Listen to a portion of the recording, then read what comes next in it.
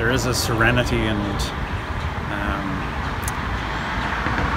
a hearkening back to the history of the area, because things have come full circle. What's old is new again, and at the beginning of the 20th century there were the streetcars coming down this road just like they are now. The traffic on King Street has been quieted down by the reduction to one lane of car traffic.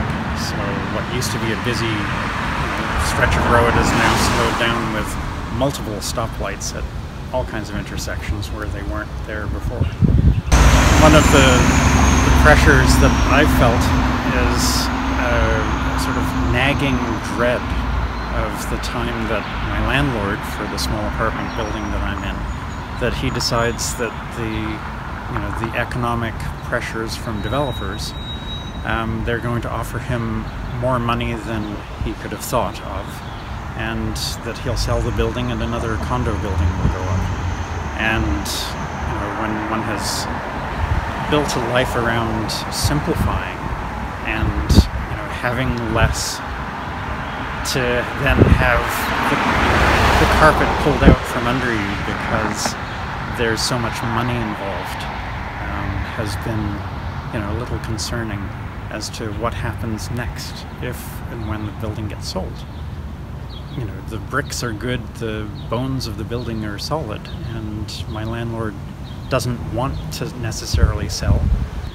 Does he pass it along to somebody who has the same interest in preserving a small piece of local building history that has architectural value as vernacular architecture? Where else is there an apartment building that has picture rails in it? Just a small detail that is a classic detail that doesn't or wouldn't exist if they all disappear. Like you don't want to see the last white rhino die. You don't necessarily want to see all of the same, or everything replaced by giant condo buildings when this small elegant building can survive.